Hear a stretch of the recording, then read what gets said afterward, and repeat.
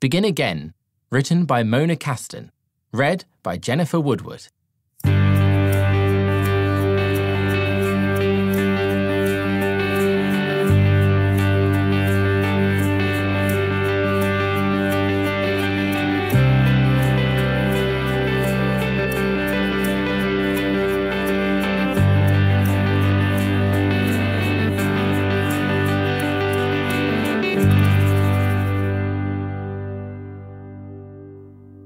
White. I stared at the nameplate by the doorbell. Tilting my head, I lifted my finger, then hesitated. I clenched my hand into a fist. The drama of the last few days rushed through my head all over again. Weeks of fighting with my parents. 1,700 miles. A 24-hour drive. It was all behind me now. I'd arrived in Woods Hill 2 nights ago, crashing in a rundown hostel. For the first few hours, I'd fought the urge to turn back. But now things were clear, because I'd made it. I was here. Actually, things hadn't exactly started out as expected. Of course, I'd had a glimpse of my new home from a distance.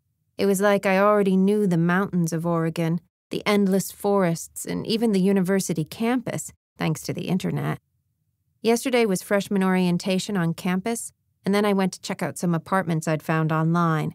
It turned out to be a waste of time because they were all complete dumps, but I didn't care. I had arrived in Oregon. Freedom. It was the only thing that had kept me going these past few months. Now I could start my own life, do things the way I wanted.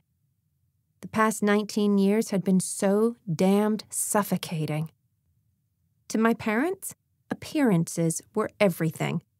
My hair was colored to fade into the perfect golden ombre, and I wore only the best labels: Chanel, Hermès, Saint Laurent. I could flash a charming smile practically at the touch of a button.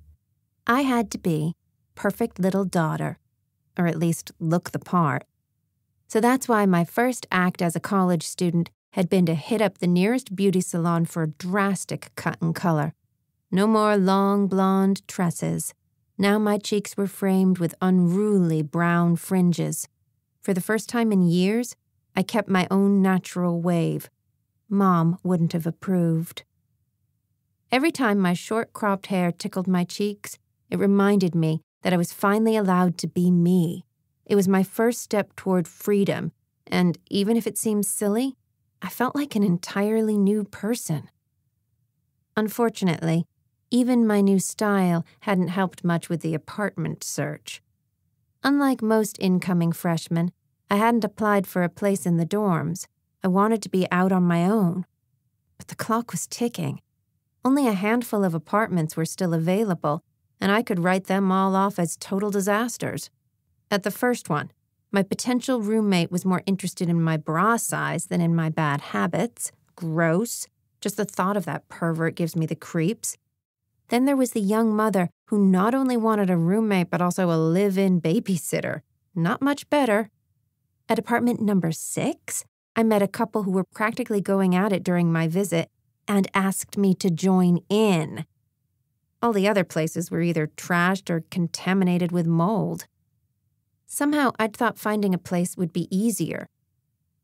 Which is probably why I couldn't bring myself to ring the last doorbell of the day. The letters on the nameplate were illuminated from behind and burned into my retinas. White. This was it. There weren't any other available apartments near campus. If I couldn't move in here next week, I'd be out on the street. Everything else seemed to be booked out for the start of the school year. I needed this place. I didn't even care that I'd be rooming with a guy because if I didn't get this place, I'd have to find a park bench for the start of the semester or make a cozy little home in my car. Whatever happened, no way was I going back to Lincoln, Nebraska. Never. I was starting over here, whatever the cost. And if I had to spend a few nights in the open air, so be it. Anything but Nebraska. I pressed the doorbell and waited, inhaling the warm evening air. I hardly noticed the pressure rising in my chest. 1, 2, 3. Inhale, exhale, breathe. I counted to myself and squeezed my eyes shut. Finally, the buzzer sounded to let me in. I took another breath before pushing the door open. Mr. White, I didn't know his first name at that point, had mentioned in his email that the apartment was on the 2nd floor, left. As I set foot on the stairs, I heard a door open upstairs and then the sound of muffled voices. "You've got my number," a female voice purred. Someone cleared his throat. "You know that I—" "Nothing serious. I get it. You made that perfectly clear." Followed by a slurpy sound. Were they making out in the hallway? I listened more closely. Before I knew it, footsteps from above were approaching me on the stairway. A light breeze wafted over me, and I looked up. She passed me on the stairs, the girl who'd left the apartment that I was about to enter. She didn't seem to see me as she floated down the stairs with a blissful, dreamy smile. Considering her reddened cheeks and tousled hair, I could imagine what she'd just been up to. Oh, man. Frowning, I climbed the last few steps. Mr. White was nowhere to be seen.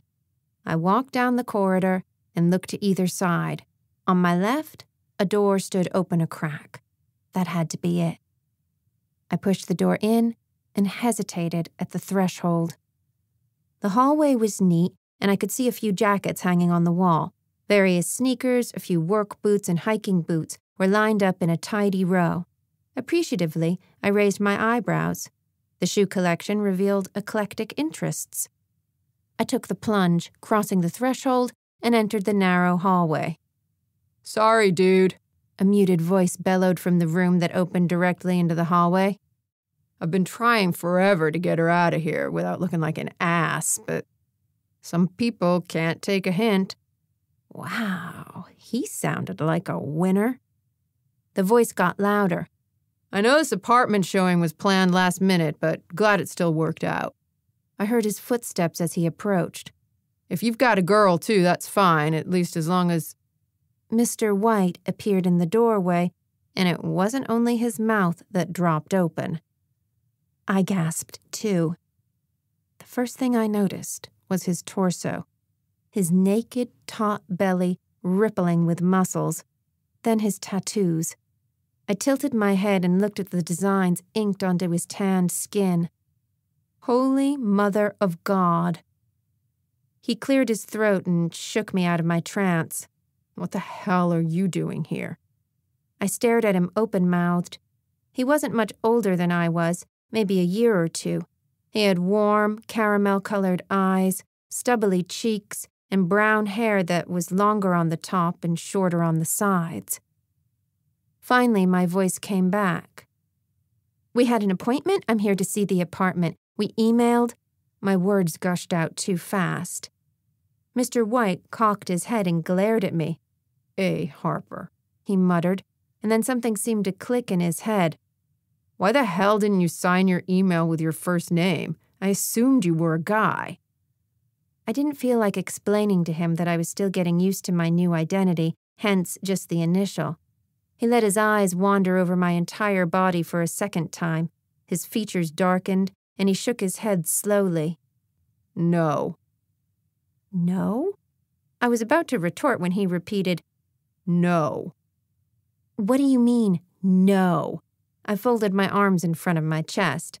"I can pull up the email on my phone if you need proof." "It must have been a misunderstanding. You're definitely not moving in here," he said and turned away. Then he disappeared into who knows where. All I knew was that I hadn't even seen the damned apartment. "Let yourself out," he called back over his shoulder. My mouth dropped open again. The guy had actually left me standing alone in the hallway without even giving me a chance. Not even one word of my prepared speech. The last 48 hours had been filled with so much crap, but this? This pushed me over the edge. I blew a fuse and stomped after Mr. White. "Hey!" I yelled, marching into what looked like a well-lit, cozy living room. The jerk stopped mid-stride and turned to face me, his eyebrows knit in anger as I shouted, "You can't just throw me out without even showing me the place!"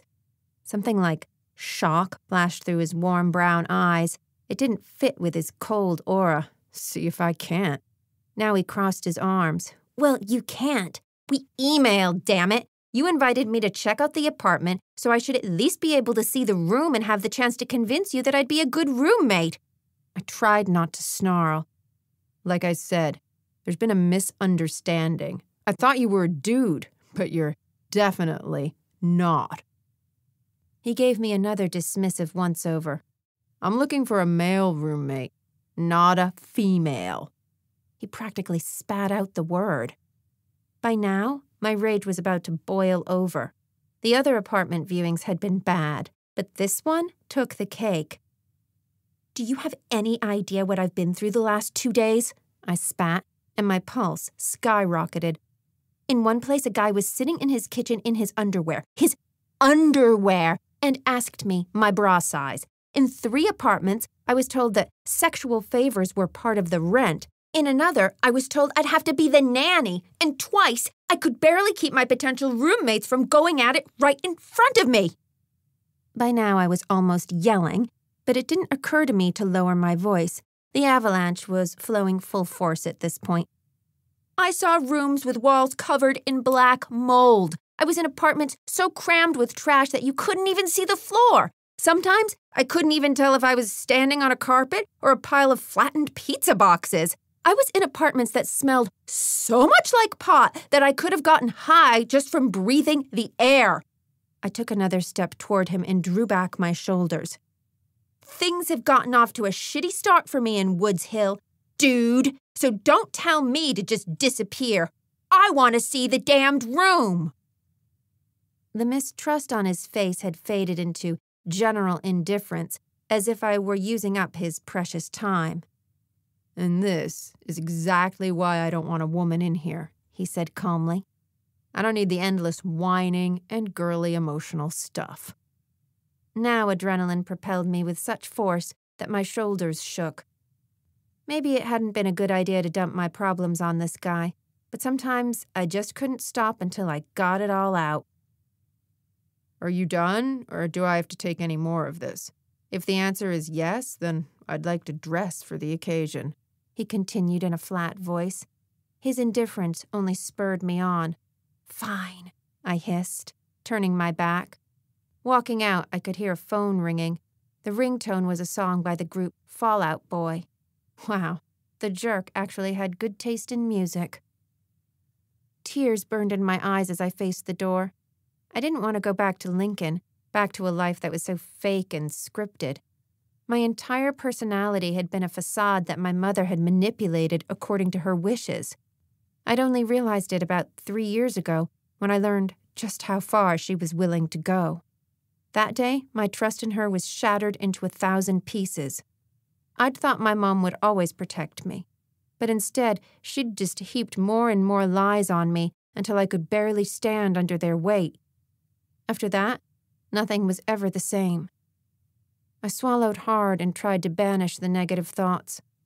By now, my hands were shaking with frustration. I overheard the jerk's muffled voice as he chatted with someone on the phone.